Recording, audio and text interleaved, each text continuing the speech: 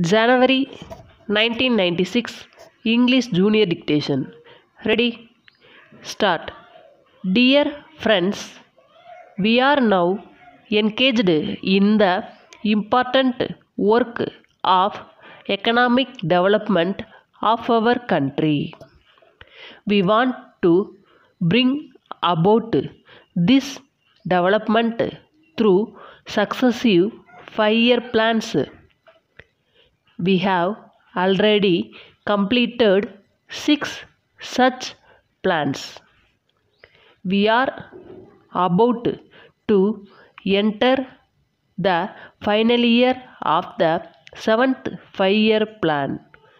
A period of 35 years is not a long period in the history of a nation.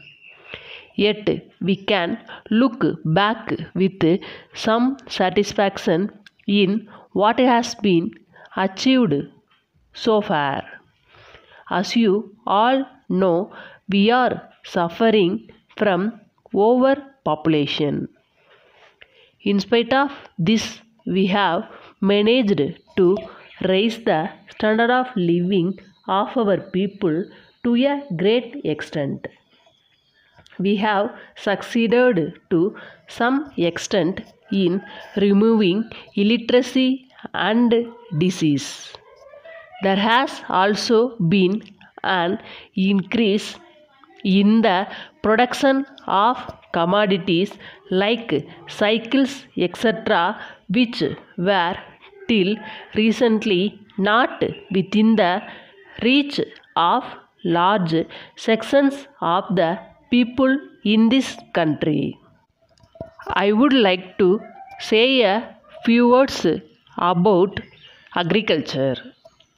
In our country, it is the main source of income for over 2/3 of our population.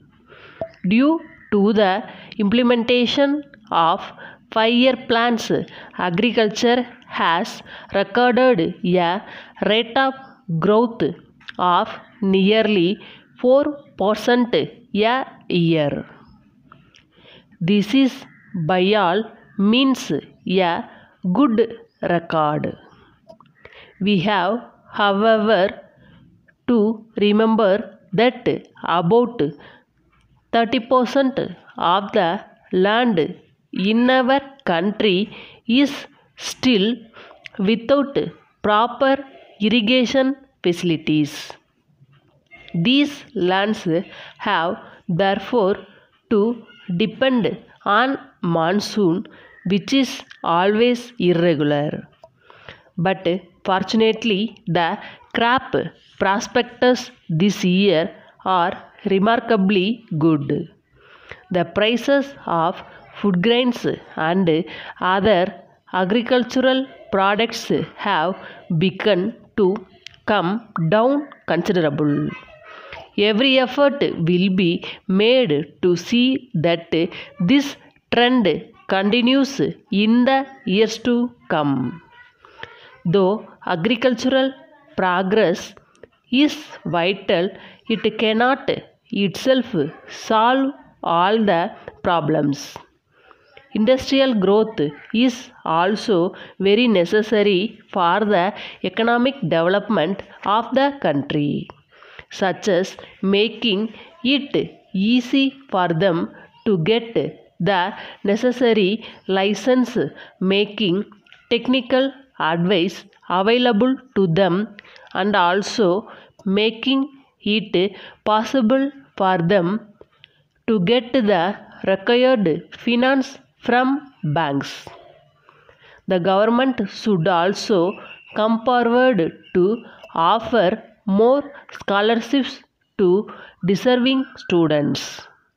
At present, a number of students are not able to acquire higher knowledge as they are poor and cannot afford to study in postgraduate courses. If they are given necessary assistance, many of them will acquire higher degrees. With these few words, I conclude my speech. Thank you. Letter from Raman and Company, Madurai to Messrs. Murugan Enterprises, Koilpatti. Dear sirs, we have received your letter of the 10th instant. We are sorry to note that you will not be able to supply the items covered by our order dated the 1st instant. You have given two reasons for this.